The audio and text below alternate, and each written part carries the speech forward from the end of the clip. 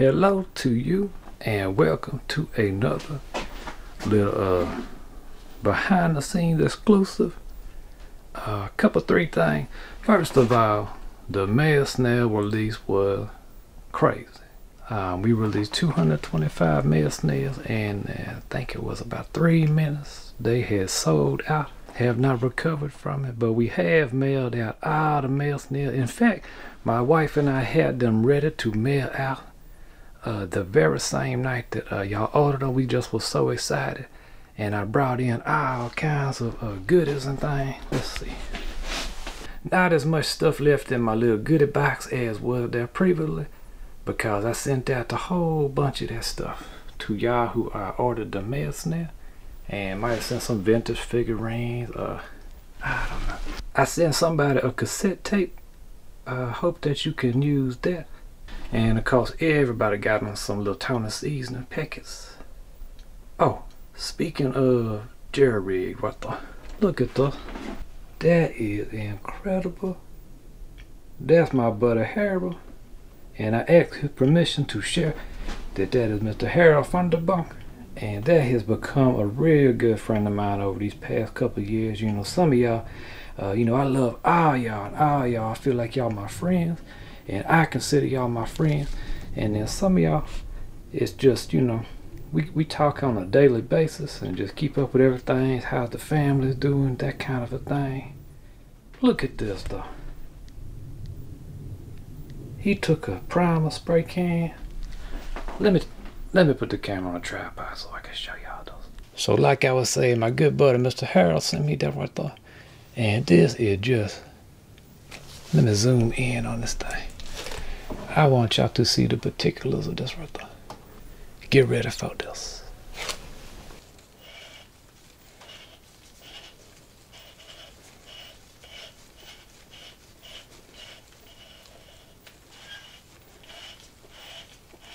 Mr. Harold, I want to say thank you for that. Oh, I got my thumb on his tongue right there. I want to say thank you for that right there. That's jerr-rigged. And I'm sure that he will be making some appearances in future episodes. We got some little agua characters here. And what I'm doing is I am working on different types of colors and things. Craftsman, did I miss the agua release? You know, what's the story about that? And I have never actually done an agua release, okay? And so the reason being is two things. Number one, I have to pressure cast every single one of these. I never, though, the mainless reason is I never settled on a color particular. I know I wanted some kind of aqua, but I did not want it to just be some kind of little plain looking. So I've been trying some things. Look at this. This got some things going on up inside of it. This the one I did before that though, but look, I originally was going to make it to turn out to be blue da-ba-dee-da-ba-da, but it is not. It is just so dark. Look at that, how dark that is. Barely you can see. Do I have a flashlight? All right. So, and sorry to blind y'all with that light, but I wanted you to see that it actually is got some translucence to it.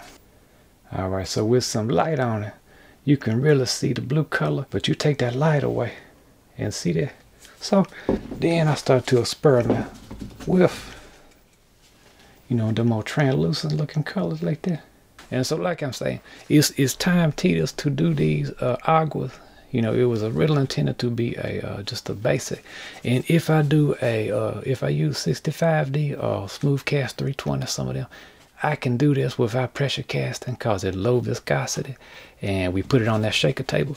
And that's the same way that we made all the male snails. The male snail did not have to be pressure cast. But something about this, I wanted to have I don't want to do an opaque resin. I want it to be a translucent resin. So I'm going to, I got another resin coming I'm going to experiment with. The problem with Flexi 90, it ain't really a problem. It's just, it cures really quick. This is probably my flavor, what did I say? My favorite flexible resin. But you got to be ready with it. When you're ready to go with it, you got to go with it. And so, see that right there, work time 3 minutes. What that's called, they made a song about that. That's called Under Pressure. because once it starts to get really syrupy, it's harder for the pressure pot to get them bubbles out of it. But anyway, so 2 reasons. 1, it's more difficult to make the, more time intensive. And 2, I have not settled on the color. But guess what? In my pressure pot right now is, what y'all think? 2 more of these that I'm fixing to try. I have not seen them. I did something different with them. And y'all about to see. And I've already, you can see my table, you know, it is a workbench. And so you're supposed to get little things on it, whatever. But I don't want to get it looking like that right there.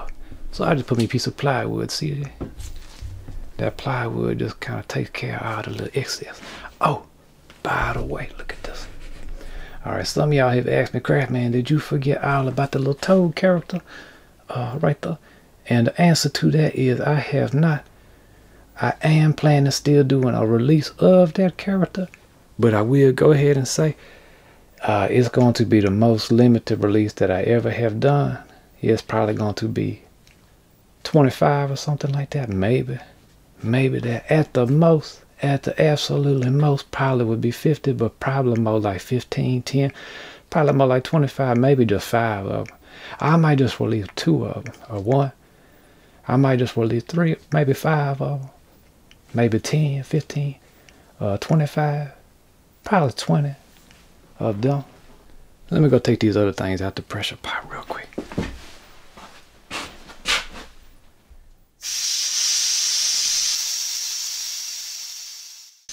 Y'all can hear the air pressure releasing.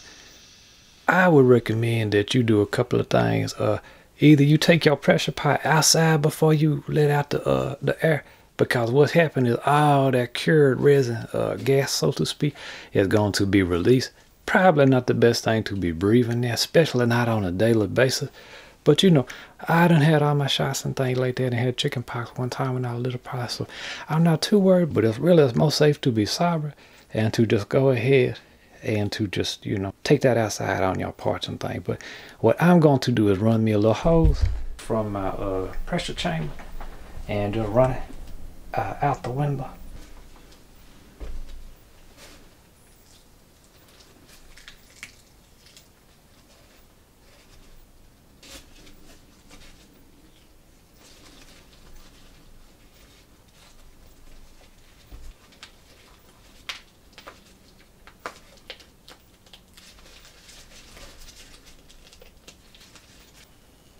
All right, now these molds, since it's the way I got it molded, is I don't do half and half. I try to keep the seam going around that edge like that right there, and you could clean off that flash easy. But what I like to do, this mold is hard to, it is hard to remove things from the mold. You got to have you some oh mercy, it wears out your little thumb. And so what I do is I pop and then pull down on it like this, and then come on up with the, oh come on now, just because I'm doing the video it's going to be difficult.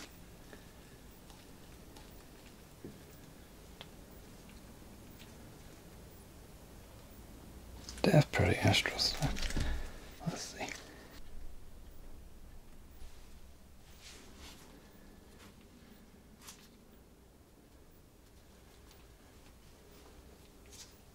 It's got a little bit of dimension to it, you know.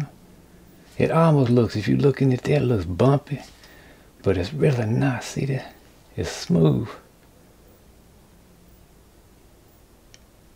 That's kind of neat. I don't know. So what do y'all think about that? And by the way, how did I accomplish this?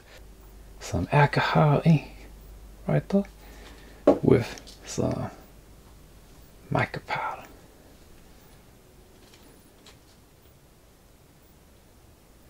Let me know what y'all think. Should I just keep going that direction, you know, and make them all that way? I still want to do some unusual ones, you know, some real crazy.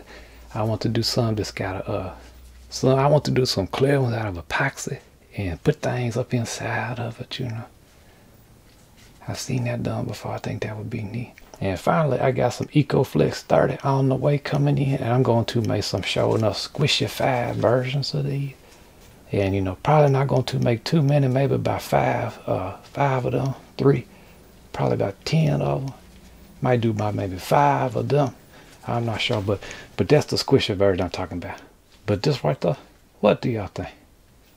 Should I go with it? Should I keep working on it?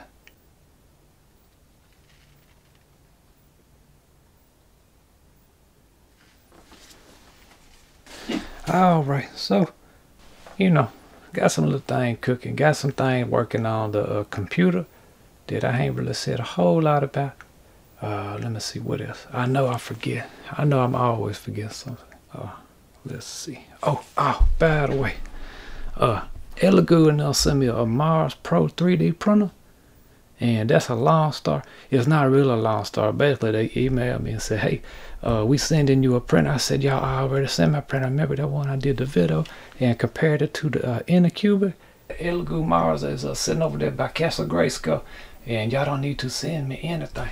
And it works great. I like y'all Elegoo Mars. Thank you for that. No need to send a printer. And they emailed back and said, no, it's already, I say email. This actually was on Facebook Messengers. And so I have a tendency to neglect my messages and stuff like that on social media. I apologize for that. I just forget all about it. And the sister for about 3 days. Anyway, Elegoo and them said, well, it's on its way. I said, well, let me know. I need to probably send that back to y'all, you know, because I cannot guarantee that I'll be able to do a video on it. And because the video that I did originally about just the Elegoo Mars minus the Pro, it's just, let me block that out. The original with the Elegoo Mars 3D printer. Because of that video, they sold them about 30 of them units. And so I said, well, that's good. I'm glad to hear that. I actually believe in the product. And I only tell you about things that I really believe in. And so long story long, they end up just saying, well, you could just have it. And as a gift to you, because they didn't pay me nothing or do nothing like that, they just gave me the Elegoo Mars. You know, I didn't ask for no money. And come to find out for y'all that's interested, the way these YouTube videos usually work is you get free product and people pay you to talk about it. And I don't, you know, for me, it's just enough to have a free product. You know, that's a big deal to me. And so there it is. I got me a Mars Pro. Probably what I'm going to wind up doing, I feel obligated to, you know, compare to at least side by side test and see what's the differences. And, you know, we'll see where it goes from there. I just don't always want to be putting out videos about, here's a new thing, look at this new thing, look at that, you need to go buy it out, yada, yada, etc. I'd rather would just make toys and things. Let me know what y'all think about that color. And so out here, with the help of a jerr-rigged, hello, me and Jerry are going to be out here trying to make a couple, 3 more of these before it gets too dark. So I ain't got to walk home through the woods in the dark, you know. This your friend the Craftsman, saying that I hope y'all having a good week so far. I love y'all. Keep steady crafting.